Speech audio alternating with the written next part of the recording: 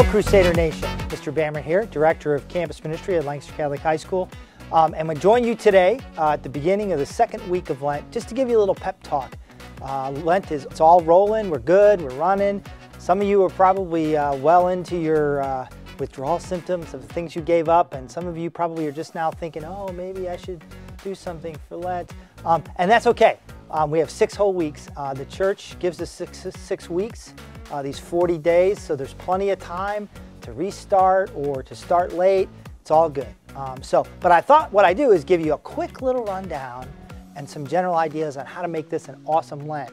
Not so the Lent's awesome, so that the Easter is awesome, because that's what Lent is. It's a time of preparation to get ready for Easter, which is the most spectacular time of year for Christians and Catholics.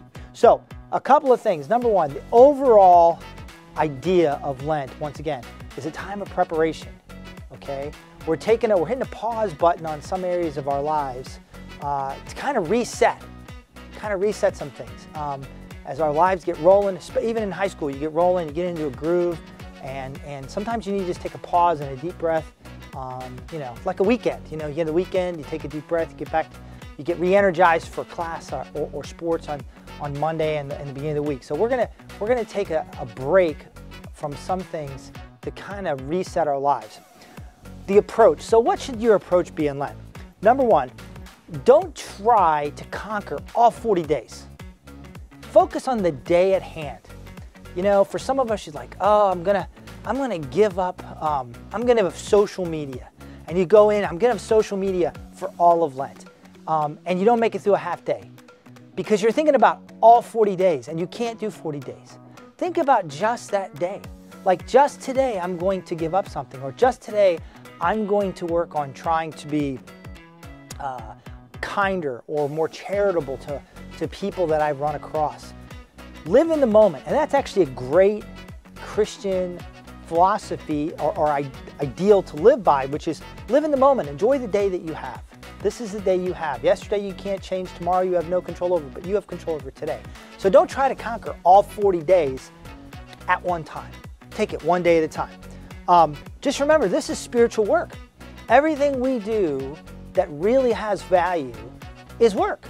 Schoolwork, sports, music, anyone who tries to really excel at something, it's work, okay? Now the work can be fun, and the work leads to a great reward. In this case, hopefully, a joy-filled life, and more hopefully, eternity with your Savior, Jesus, and God. But remember, it's work. And also remember, too, that God rewards the smallest effort. We don't need to do big, great things to impress God. Just the desire to become holier and to develop your relationship with God more deeply. That's really enough for God to work with that. And you get credit for that. And you also don't necessarily lose life. Like if you fall a little bit, you go back a little bit, and you work for it. It's a give and take, a back and forth. Like any relationship, it builds on itself. So don't worry about doing grand things. Which leads me to start small.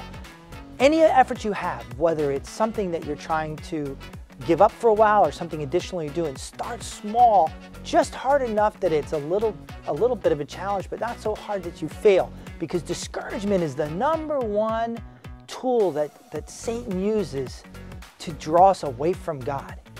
And discouragement can come from trying to do a good thing, but trying to do so much that you fail. And that leads me to the other thing, which is we rely too much on our own abilities. Jesus told St. Faustina, who gave us Divine Mercy Chaplet, she complained, Jesus, I make these commitments in the morning, and by the evening I've broken most of them. He says, because you rely too much on your own abilities. Come to me and I will give you the grace necessary to overcome these things. So what can you do? Real quick, in 30 seconds, pray. If you're Catholic, go to communion, go to confession more often. Here at Lancaster Catholic, we have an opportunity for you to try spiritual direction. Give it a try. Have a conversation with Father Arena or one of our other priests who may become available soon. Give spiritual direction a try. Give up something. I know the modern thing is, hey, you don't have to give up something, just do something. I say give up something. Give up something good, because the lack of that thing will help you appreciate that thing more later. And also the sacrifice of giving up things mirrors the sacrifice of Jesus, who gave up things, okay? So you want to give some things up and find some silent time. Practice silence. Even for you, if it's 5 minutes, you've never had 5 minutes of silence, give yourself 5 minutes of silence. If you're in school here, come to the chapel, 5 minutes of silence. And once again, fast and abstain. Give up something. Fast. Give up eating big meals for the day. If you can't do that, fast for a single day from something, okay? But you can do it. Main thing is, if you need some help, come to Campus Ministry. Talk to Ms. Sobalski or myself, Mr. Bamert, or Father Arena, and we'll help you figure out a great plan so that you can have a great Lent, but not just a great Lent. Remembering the goal. The goal is be holy and be saintly. God bless, and we'll talk to you next week.